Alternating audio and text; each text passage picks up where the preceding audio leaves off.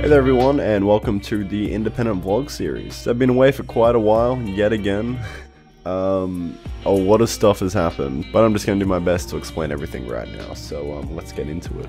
Pretty much I've decided to stop developing Arcane in the Unreal Engine, and that was for a lot of reasons. I'll probably make a separate video about that, eventually.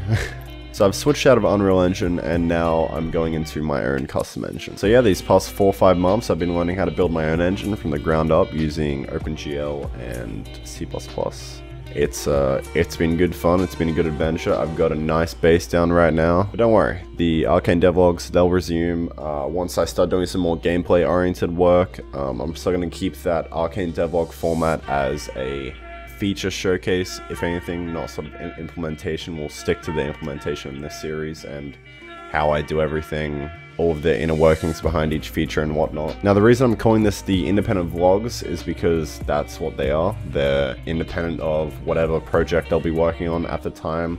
It's just going to show my life, my development schedule, whatever I'm working on, and right now that's just the Arcane engine, so you're going to be seeing a lot of that, and of course some more vlog-esque themes. So me programming for the Arcane engine, and then just other random life stuff, like going out to record B-roll or other fun things like that. But yeah, that's that. Now this introduction video is just going to be all over the place. In no way is this going to be a representation of what the structure is going to be like. It's going to be a lot more neat and compact. I'm thinking about doing weekly or fortnightly releases of this, just because I tried doing this for like 2 months thinking that, oh, I don't have enough footage, I'm just gonna just keep going. And so I did that for 2 months.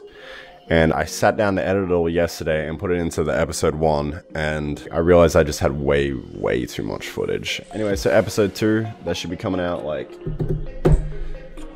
I'd like to say a week's time from now. But yeah, let me know what you guys want to see from this series, and we'll just expand upon it as we go, I guess. Anyway, so let's just get stuck into things.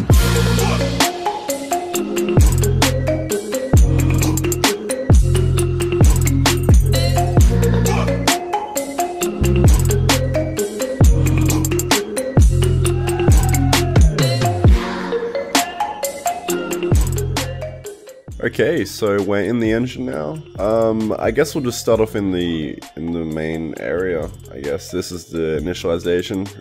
This is where all the resources are going to get loaded into the game. Everything's going to get set up. And then down here, this is of course just the core game loop. Anyway, so I've got a lot of test stuff going on at the moment. I've recently just finished implementing the new renderer, so that's nice and cool and dandy. All the basic stuff is pretty much implemented, so this is all finished off. But yeah, so this is just the renderer over here.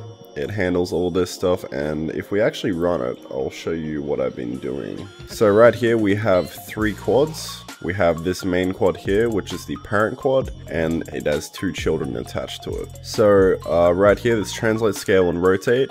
This is the transform of this parent quad here, and whatever we do, this parent quad is going to propagate down to its children as well. So if we rotate this, then it's going to rotate its children. Now this quad here has a pivot point of center, so it's right in the middle.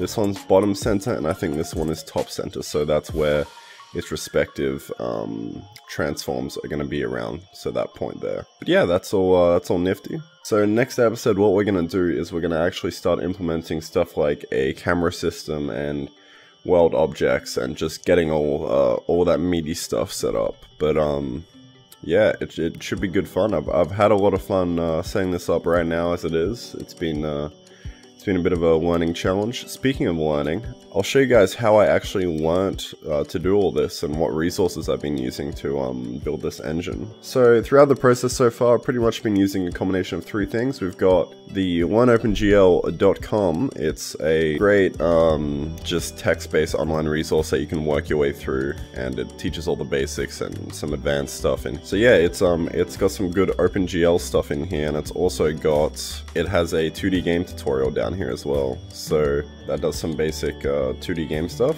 so that's been pretty handy. But my main sort of learning resource has actually been through this guy over here. I'm sure you've heard of him before. He's great. He does really good C++ and OpenGL tutorials. He's actually just started doing a game engine tutorial, so yeah, I'll be following on with that and trying to see if I can implement any of those concepts into my own engine. So yeah, if you want to learn OpenGL or C++, this is a place to go. I'll leave a link to his channel down in the description, so go check that out. I've actually based most of my renderer stuff and a few OpenGL abstractions off of the Sparky engine, which he made a while back, so I was just following along with that. Now moving on to last but not least, it's just docs.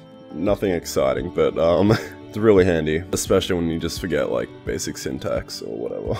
So yeah, if you want to make your own project or start your own engine, then I'll leave the links for all these down in the description, and yeah, just have fun with it. Anyway, so that's what I've been using to pretty much learn everything, and yeah, I'll give you a bit of a tour of some of the more specific stuff that I've implemented within the engine. So we've got logging down here. I've just got a global logger that you just print to whenever you want. You can provide like a message type and it's going to print different colors. This is only Windows. Now, something I have to do is subtract this out and implement it for each and every single OS that I'm going to build to. That's probably going to be a task coming up soon that I'll need to do. But yeah, that's the logging. I'll show you an example of it in a bit. And I just have a pretty basic event system going on here as well. So the way this works is you have an event in some class. So in this case, it's window. This is where all the GLFW stuff is. It's what actually creates the actual window that you can do stuff with, and it handles input and whatnot. So I have a key press event over here, so you can call that whenever. It gets called over in the key callback right here, so it gets dispatched over here to a specific key every time you press a key, and I just am binding it to a delegate over here, which is a test just in the shader, and just calls this function, and that is bound to the S key. So if we actually open this, then I'll show it in action. So we just press S, and as you can see, it comes up in the console over here. And this is all the logging stuff as well. So this is a note message, debug message, warning, and then error. And most of the error stuff is just associated with assertion. So if we try and do an assert, for example, just up here,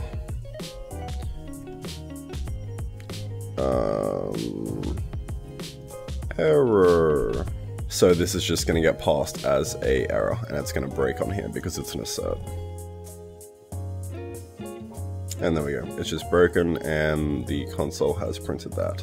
So yeah, there's a lot I have to do to expand upon this logging system, but that's it for now. It does actually save its all of its messages to a file. I'm gonna have to abstract that out, and I've got it to do up here to implement crash reports and whatnot, but right now we don't need it. We're not publishing anything. I'm not sending out releases to you guys yet, but I've got a few other things in here, like the resource manager. I actually got this from the OpenGL thing up here. I believe it's in here somewhere. So I based a lot of my resource manager stuff off there. So that's what I based the resource manager off that, and it can load textures and shaders and use them at will. So that way you don't have to keep creating textures every time you want to use it. It's a lot more efficient and a lot cleaner. Yeah, that's about it. So yeah, we're just gonna keep building onto it, keep developing, and try and get a nice game engine going. Anyway, so that's all for this little intro. Bit of a boring introduction video, but hopefully next week's video should be pretty fun. Anyway, so stay tuned for next week's video. I'm not sure what day I'm gonna release it. Maybe like, I don't even know. Maybe Mondays or something. But in the meantime, if you want to come have a chat, link for Discord is down below, so come join that and give me a yell. And yeah, that's it.